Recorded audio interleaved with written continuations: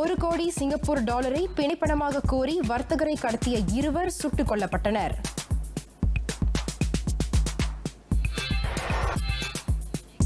கிளாந்தானில் 70 லட்சம் ரிங்கிட் மதிப்பிலான போதைப் பொருள் கைப்பற்றப்பட்டது.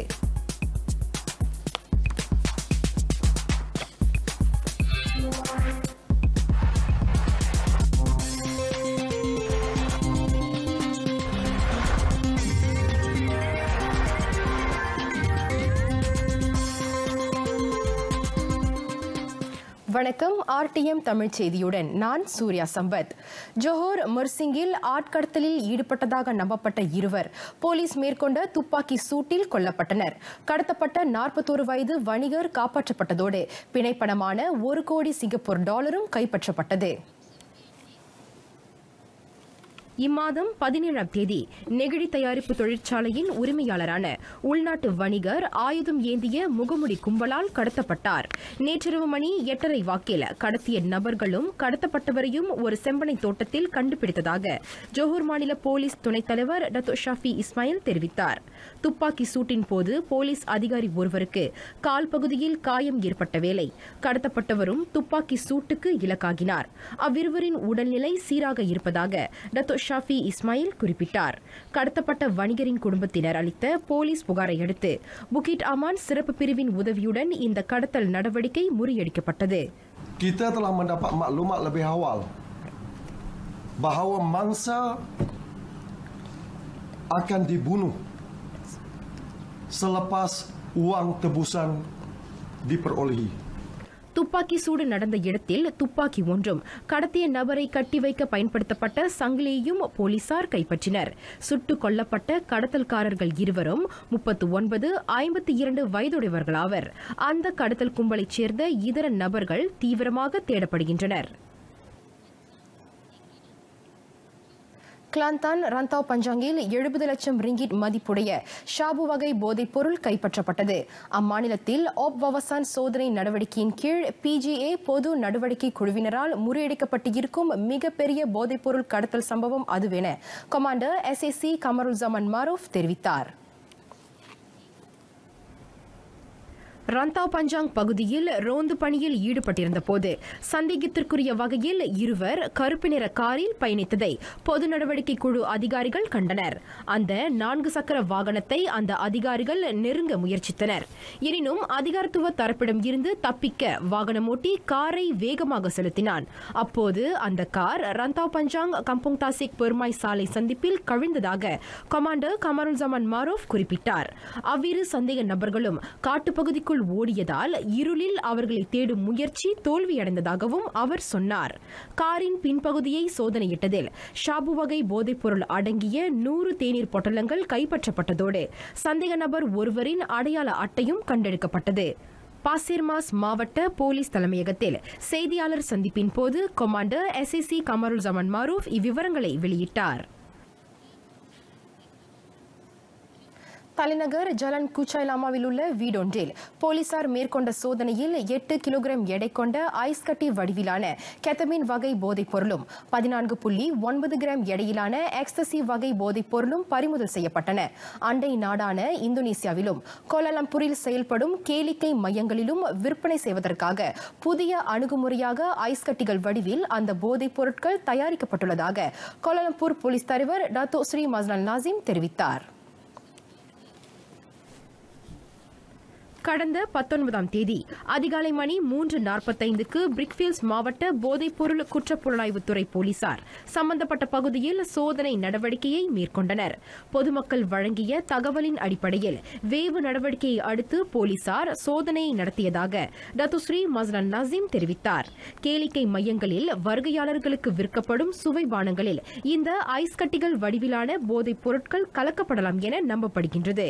சோதனை நடவடிக்கையில் 14 பெரிய பொட்டலங்களிலான கெத்தமின் வகை போதைப் பொருட்களும் 27 எக்ஸ்டசி மாத்திரைகளும் பறிமுதல் செய்யப்பட்டன.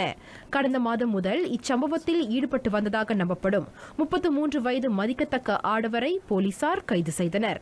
அபாயகர போதைப்பொருள் சட்டத்தின் கீழ் இவ்வாடவன் மீது பல்வேறு குற்றச்செயல்களுக்காக குற்றப்பதிவுகள் உள்ளதாக டத்துஸ்ரீ மஸ்லன் நாசிம் குறிப்பிட்டார். கடந்த வெள்ளிக்கிழமை தொடங்கி 7 நாட்களுக்கு அவன் தடுத்து வைக்கப்பட்டுள்ளதாகவும் அவர் கூறினார். கோலாலம்பூர் போலீஸ் தலைமையகத்தில் டத்துஸ்ரீ மஸ்லன் நாசிம் செய்தியாளர்களிடம் பேசினார்.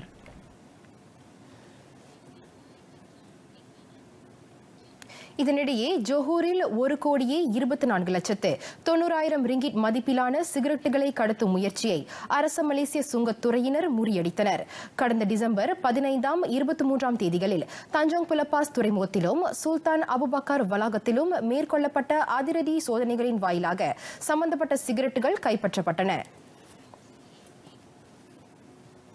சுங்கத்துறை அதிகாரிகள் மேற்கொண்ட சிறப்பு சோதனையில் சீனாவை சேர்ந்ததாக நம்பப்படும் கொள்கல சரக்குகள் அடங்கிய கப்பல் ஒன்றிலும் சிங்கப்பூருக்கு செல்லும் லாரி ஒன்றிலும் பறிமுதல் நடவடிக்கை மேற்கொள்ளப்பட்டதாக ஜோஹூர் மாநில சுங்கத்துறை இயக்குநர் டத்தோ முகமது ஹமிடான் மரியானி தெரிவித்தார். இந்த அதிரடி சோதனையில் சிகரெட்டுகளை கடத்துவதற்கு முற்பட்ட 44 வயதுக்கும் 68 வயதுக்கும் இடைப்பட்ட 2 உள்நாட்டவர்கள் வெவ்வேறு பகுதிகளில் தடுத்து வைக்கப்பட்டனர். அவ்விருவருமே தலா 20,000 30,000 ரிங்கிட் உத்தரவாத தொகையில் விடுவிக்கப்பட்ட வேளை விசாரணை மேற்கொள்ளப்பட்டு வருகின்றது. ஜோஹூர் கலாங் பாத்தாவில் உள்ள சுல்தான் அபுபக்கர் வளாகத்தின் ஏற்றுமதி சோதனை மையத்தில் டத்தோ முகமது ஹமிடான் மரியானி செய்தியாளர்களிடம் பேசினார்.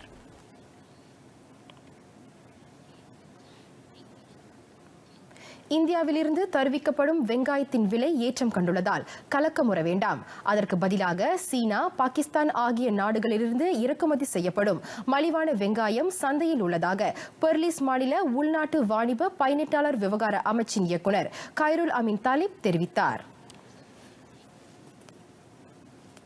பெர்லிஸ் மாநிலத்தில் உள்ள 58 கடைகளில் பரிசோதனை மேற்கொண்ட பின்னர் இந்தியாவிலிருந்து தருவிக்கப்படும் வெங்காயத்தின் விலை கிலோ ஒன்றுக்கு 5 ரிங்கிட்டிலிருந்து 10 ரிங்கிட் 93 சென்ட் வரை உயர்வு கண்டுள்ளதாக கைருல் அமீன் தாலிப் குறிப்பிட்டார்.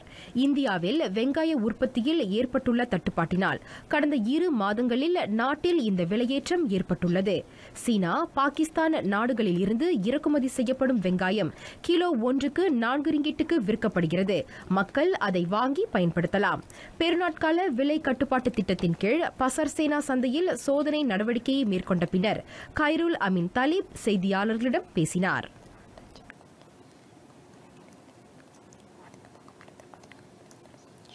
பிளாஸ் நெடுஞ்சாலையின் அனைத்து சாலை கட்டண சாவடிகளில் டச் அண்ட் கோ தொகை அதிகரிப்பு முகப்புகள் நாளை தொடங்கி ஜனவரி 2 தேதி வரையில் மூடப்படும். கிறிஸ்துமஸ் பண்டிகையையும் புத்தாண்டையும் முன்னிட்டு வாகன நெரிசலை குறைப்பதற்காக அந்த முகப்புகள் மூடப்படுவதாக பிளாஸ் நிறுவனம் ஒரு அறிக்கையின் வாயிலாக தெரிவித்தது. நாளை கிறிஸ்துமஸ் பண்டிகையை முன்னிட்டு நெடுஞ்சாலையில் வழக்கத்தை விட 18 விழுக்காடு அதிகமான வாகனங்கள் பயணிக்கும் என கணிக்கப்பட்டுள்ளது.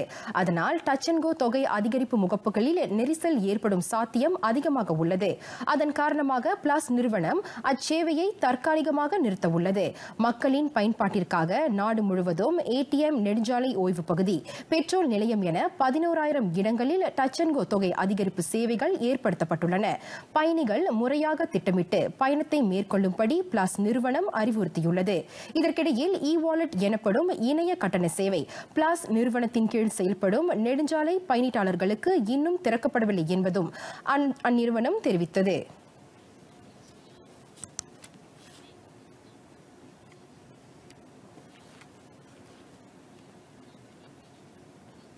நாளை கொண்டாடப்படவிருக்கும் கிறிஸ்துமஸ் பண்டிகையை முன்னிட்டு ஐஜேஎம் நிறுவனம் அதன் நெடுஞ்சாலைகளை பயன்படுத்தும் முதல் பிரிவு வாகனங்களுக்கு 10 விழுக்காடு கட்டண கழிவை வழங்க உள்ளது. பேஸ்ராயா சுங்காய் புசி நெடுஞ்சாலை, என்பிஇ பந்தாய் பாரு நெடுஞ்சாலை, லிகாஸ் காஜாங் சிரம்பான் இடையிலான நெடுஞ்சாலை ஆகியவற்றை பயன்படுத்தும் வாகன ஓட்டிகள் இந்த கட்டண கழிவை பெறுவார்கள். இன்று நள்ளிரவு மணி 12 முதல் நாளை இரவு 11:59 வரை இந்த கட்டண கழிவு வழங்கப்படும் என்று ஐஜேஎம்மின் தலைமை செயல்முறை அதிகாரி வான் சல்வானி வான் யூசோப் தெரிவித்தார். நாட்டின் கிழக்கு கரை பகுதிகளுக்கு செல்லவிருப்போர் பேஸ்ராயா நெடுஞ்சாலையும், தெற்கு பகுதிக்கு செல்லவிருப்போர் லோக்யூ சாலை கட்டண சாவடியின் மூலமாக லக்காஸ் நெடுஞ்சாலையும் பயன்படுத்தும்படி அறிவுறுத்தப்பட்டுள்ளனர்.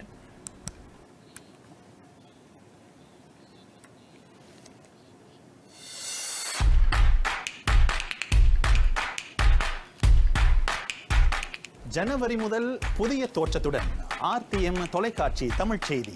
படைப்பில் புதுமை, கவனத்தை ஈர்க்கும் தகவல்கள், மக்கள் குரலை முன்வைக்க ஒரு தளம். விரைவில் எதிர்பாருங்கள்.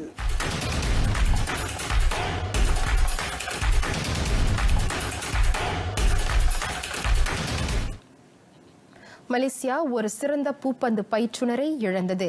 அடுத்த ஆண்டு ஜனவரி முதல் மலேசிய பூப்பந்து சங்கத்தில் இணைந்து பணியாற்ற வேண்டிய 35 வயதான இஸ்வான் இப்ராஹிம் நேற்றிரவு கிளாந்தான் குபாங்கரியான் மலேசியா அறிவியல் பல்கலைக்கழக மருத்துவமனையில் உயிரிழந்தார். உலகின் தற்போதைய முதல்நிலை விளையாட்டாளரான ஜப்பானை சேர்ந்த கென்டோ மொமோட்டாவிற்கு இஸ்வான் இப்ராஹிம் பயிற்றுனராக இருந்தவர் என்பது குறிப்பிடத்தக்கது. வியாழக்கிழமை தலைவலி காரணமாக மருத்துவமனையில் சேர்க்கப்பட்ட இஸ்வான் இப்ராஹிமின் மூளையில் இரத்த கசிவும் உறைவும் ஏற்பட்டிருப்பது கண்டறியப்பட்டது. அதனைத் தொடர்ந்து சுயநினைவற்ற நிலைக்கு ஆளான அவருக்கு அவசர அறுவை சிகிச்சை செய்யப்பட்டது. எனினும் சுயநினைவு திரும்பாமலே நேற்றிரவு மணி 7:30 வாக்கில் அவர் உயிரிழந்தார். இஸ்வான் இப்ராஹிம் பெர்லிஸ் மாநில பூப்பந்து சங்க பயிற்றுனராக இருந்துள்ளார். ஜப்பான் நாட்டின் தேசிய இளம் வீரர்களை பயிற்றுவிக்கும் பொறுப்பையும் அவர் ஏற்றிருந்தார். ஜப்பான் 2014ஆம் ஆண்டு தோமஸ் கிண்ண வெற்றியாளராக வாகை சூடிய போது கென்டோ மொமோட்டாவின் பயிற்றுனர் என்ற முறையில் அவர் பெரிதும் பேசப்பட்டார். அவரது நல்லுடல் Kelantan, Kota Bharu, Kampung பங்கோல், Jalan Pantai சஹயா புலானில் அமைந்திருக்கும் இஸ்லாமிய மையத்து கொல்லையில் அடக்கம் செய்யப்பட்டது.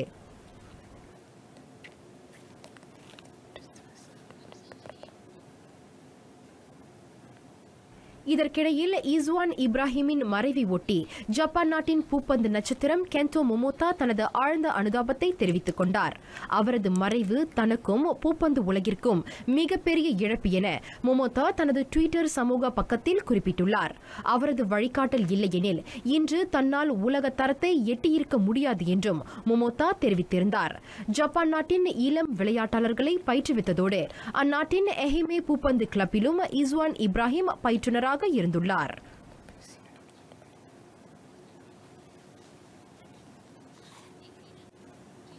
அண்மையில் நடந்து முடிந்த பிலிப்பீன்ஸ் சீல் விளையாட்டுப் போட்டியில் கராத்தே பிரிவில் தேசிய வீரர்கள் மலேசியாவுக்கு 4 தங்கப் பதக்கங்களை பெற்றுத் தந்தனர்.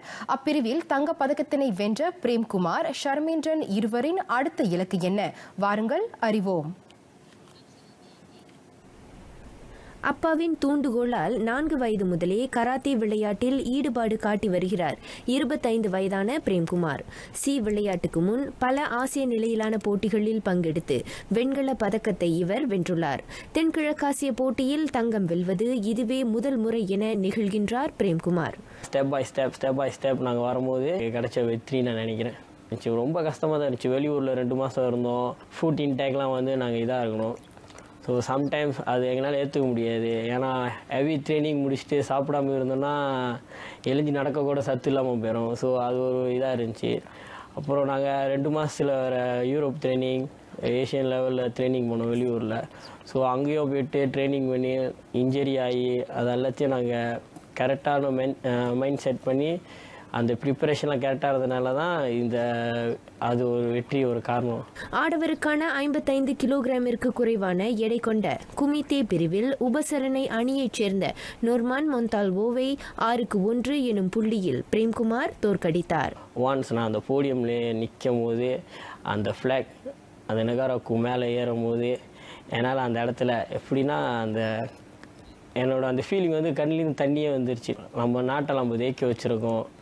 சோஃபா அது நான் போடியமில் நிற்கும் போது தான் நான் அதை உறந்தேன். எவ்வளோ ஒரு ஹாப்பியான மூமெண்ட் அப்படின்னு நான் சந்தோஷப்பட்டதோட மை டீம்மேட், மை கோச், என்னோட ISN, MSN, சப்போர்ட்டிங் ஸ்டாஃப் இவங்க இன்னும் நிறைய சந்தோஷப்பட்டாங்க. ஒலிம்பிக் போட்டிக்கு தகுதி பெறுவதை இவர் இலக்காக கொண்டுள்ளார்.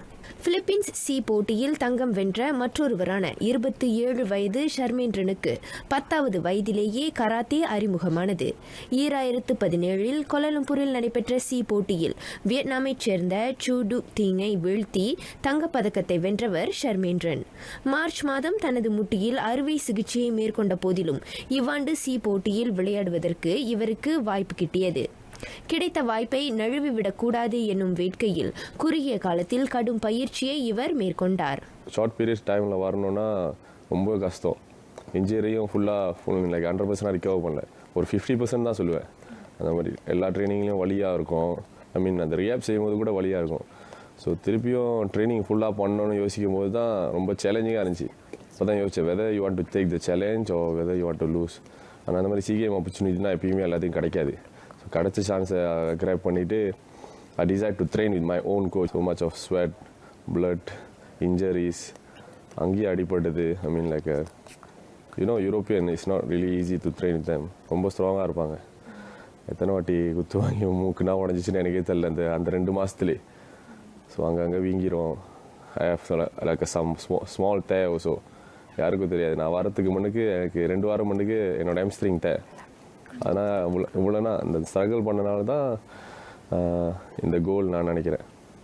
ஷர்மேந்திரன் பிலிப்பீன்ஸில் நடைபெற்ற போட்டியில் 75 கிலோகிராம் குமித்தே பிரிவில் தாய்லாந்தைச் சேர்ந்த முன்டேன் சொங்கூட்டை 3-0 எனும் புள்ளிகளில் தோற்கடித்தார். என்னோட டார்கெட் ஆக்சுவலி கோல் தான். ஏன்னா டிஃபெண்டிங் சாம்பியன் திருப்பி வந்தால் ஜெயிக்கணும். அந்த மாதிரி முடியல தான். என்னோட மனசு வரைக்கும் இந்த பெர்ஃபார்மன்ஸ் கொஞ்சம் புவராக தான் இருந்துச்சு. இந்த பெர்ஃபார்மன்ஸ் கோல் இருந்தாலும் பெர்ஃபார்மன்ஸ் கொஞ்சம் புவராக தான் இருந்துச்சு. இன்னும் நான் பெட்டராக செஞ்சுருக்கலாம்.